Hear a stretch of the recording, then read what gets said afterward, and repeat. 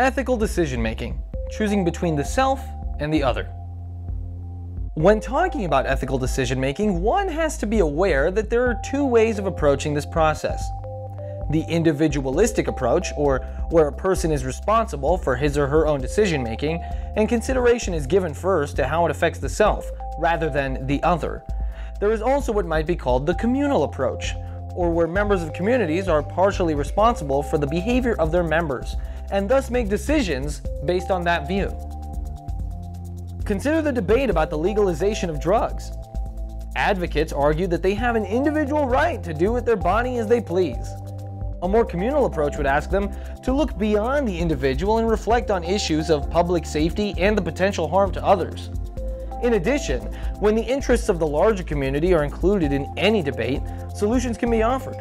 What kind of drug policies will promote the good of both the individual and the community? It can only lead to a greater understanding of the issue for both sides. Should the self or other come first when making decisions? The conflict between individual and community is not easily reconciled. Anthropologist Colin Turnbull has written about the Mbuti pygmies of the Congo. The Mbuti have long employed nets of twined liana bark to catch their prey, sometimes stretching the nets for 300 feet. As Turnbull came to understand, Mbuti hunts were collective efforts in which each hunter's success belonged to everybody else. But one man, a rugged individualist named Sifu, had other ideas. When no one was looking, Sifu slipped away to set up his own net in front of the others.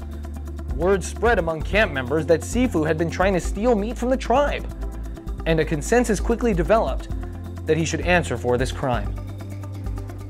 Sifu defended himself with arguments for individual initiative and personal responsibility. He felt he deserved a better place in the line of nets. The tribe responded that if that were the case, Sifu should leave and never return. The Mbuti have no chiefs. They are a society of equals in which redistribution governs everyone's livelihood. Faced with banishment, a punishment nearly equivalent to a death sentence, Sifu relented. This ended the matter, and members of the group pulled chunks of meat from Sifu's basket.